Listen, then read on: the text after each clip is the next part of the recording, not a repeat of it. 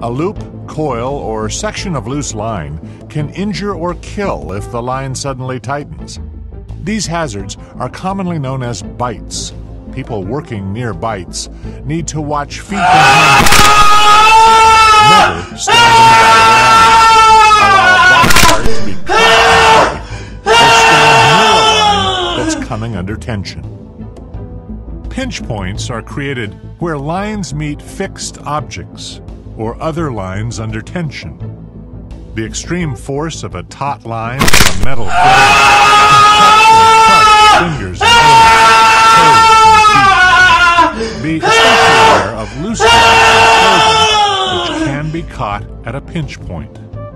Snapback is potentially the most deadly of all line handling hazards. A worn line, the wrong line, or a line under too much tension can part, snap back, and recoil, striking anything in its path with tremendous watch feet and hands this force. Always avoid the snapback zone. Watch feet and hands the likely path of a parted line. Watch feet and hands. A best practice is to paint the snapback zones on the deck plating as a reminder.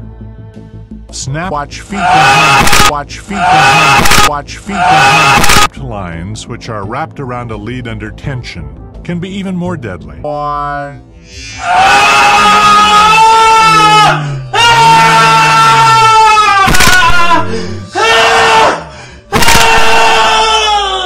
Since they can swing around the lead in a larger arc,